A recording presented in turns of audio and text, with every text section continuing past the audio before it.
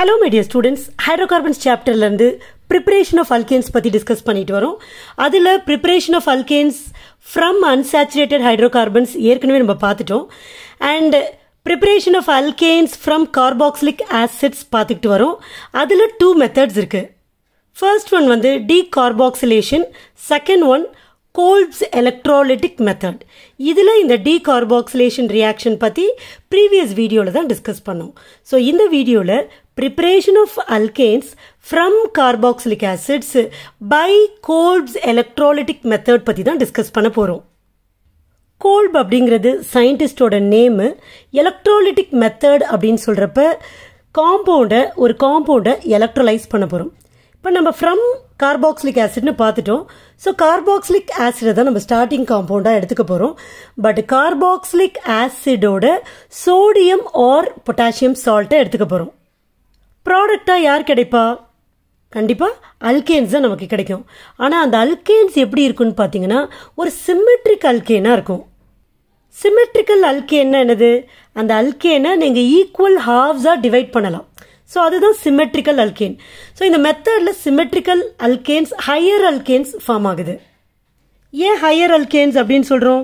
நம்ம என்ன carboxylic acid எடுத்துக்கிறோமோ அதை விட ஹையராக இருக்கிற அல்கைல் குரூப் இருக்கும் இந்த அல்கேன்ஸில். ஓகே, அதனால ஹையர் அல்கேன்ஸ் ஃபார்ம் ஆகுது அப்படின்னு சொல்கிறேன்.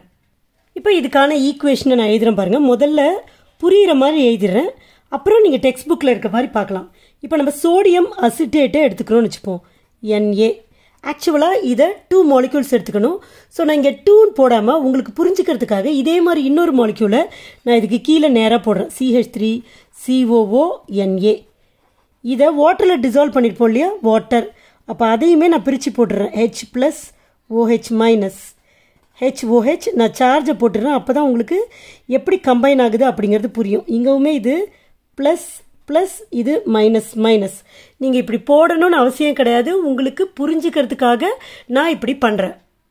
இப்போ எலக்ட்ராலிசிஸ் பண்ணுறோம். நீங்கள் பாருங்கள், இங்கே கட் ஆகும், இங்கே கட் ஆகும். இவங்க 2 பேரும் ஒன்றா சேர்ந்துருவாங்க. இங்கே கட் ஆகும், இவங்க கட் ஆகும். அப்போ இது 2 வெளியில் போயிடும். இங்கே கட் ஆகும், இது வெளியில் போயிடும். சரியா? இதுவும் இது ப்ளஸ் மைனஸ் இது சேர்ந்துடும். ஸோ நீங்கள் அப்படி தான் புரிஞ்சுக்கணும். அப்போ CH3 ஸோ ஃபார்ம் ஆகிற ப்ராடக்ட் பாருங்கள், ஒன்றா சேர்த்துருங்க. CH3 இது யார்? ஈத்தேன். கரெக்டாக, ஒரு ஈத்தேன். இது 2 மாலிக்யூல்ஸ் ரியாக்ட் பண்ணுது, ஒரு ஈத்தேன் மாலிக்யூல் ப்ரொடியூஸ் ஆகுது. இது CO2, இதுவும் CO2.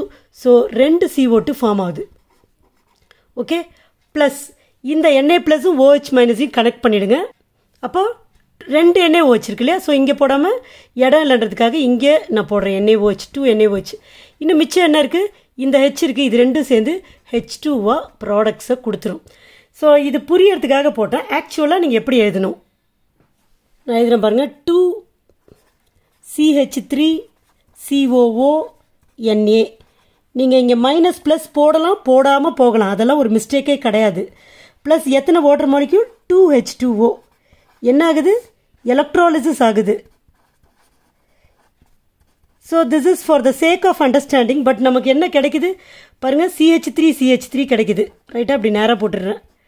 ப்ளஸ் 2 CO2 கிடைக்குது, ப்ளஸ் 2 NaOH கிடைக்குது, ப்ளஸ் ஒரு H2 கிடைக்குது. இப்போது இவங்களாம் எங்கே கிடைக்கிறாங்க? எலக்ட்ராலிசிஸ் தானே பண்ணுறோம்.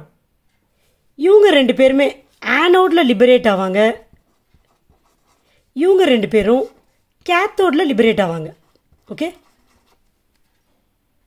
இப்போ இந்த ரியாக்ஷனை டீகார்பாக்சிலேட்டிவ் டைமெரைசேஷன் அப்படின்னு சொல்லலாம். ஸோ நீட் மாதிரி காம்படிட்டிவ் எக்ஸாமில் which of the following process occurs in the Kolbes electrolytic method அப்படின்னு கூட கேட்கலாம். ஸோ டீகார்பாக்சிலேட்டிவ்னா CO2 ரிமூவ் ஆகுது. டீனா removal, carboxyl group COO group remove ஆகுது, அதனால டீகார்பாக்சிலேட்டிவ். டைமெரைசேஷன் 2 பேர் ஒன்றா சேர்றாங்க பாருங்கள். CH3 2 ஒன்றா சேர்ந்து ஒரே மாலிக்யூலாக ஃபார்ம் ஆகுது, அதனால டைமெரைசேஷன். Okay, so this is all about Kolbes electrolytic method. இப்போ இந்த Kolbes electrolytic மெத்தடோட மெக்கானிசம் பார்க்க போகிறோம். ஃபர்ஸ்ட் ஸ்டெப் என்னன்னு பார்த்தீங்கன்னா dissociation of sodium acetate. 2 moles of sodium acetate is required. So 2CH3COO Na எப்படி dissociate ஆகுது? 2CH3COO minus plus 2Na plus. இங்கே தானே ஸ்ப்ளிட் ஆகும்.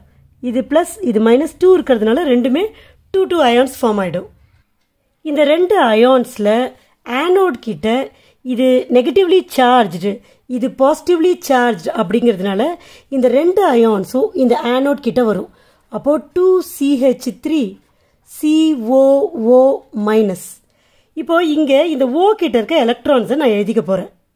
இங்கே 2 லோன் பேர் இருக்கும், ஞாபகம் வச்சுக்கோங்க. 2 லோன் பேர் இருக்கும். இப்போ இது என்ன பண்ண போகுது?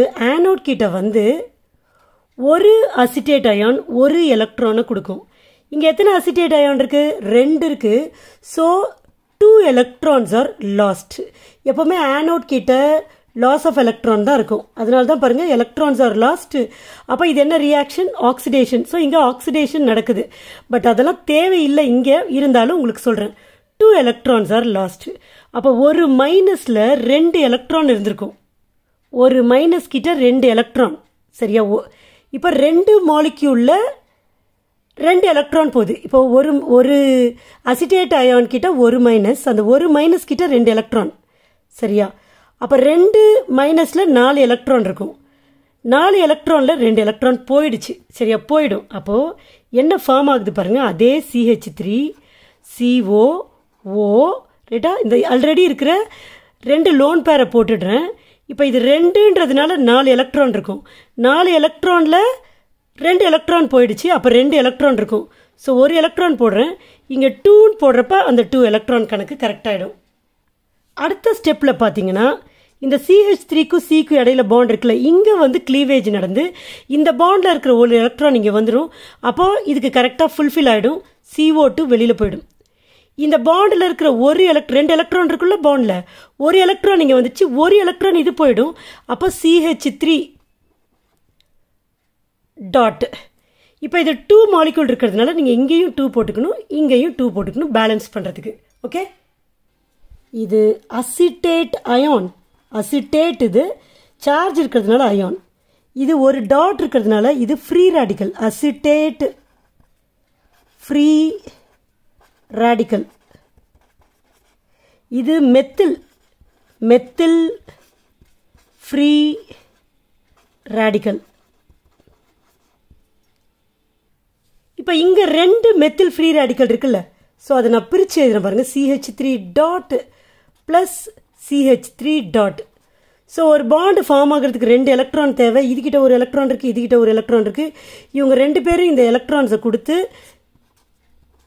அல்கேனை ஃபார்ம் பண்ணிடுவாங்க, which is ethane. CH3CH3. Okay.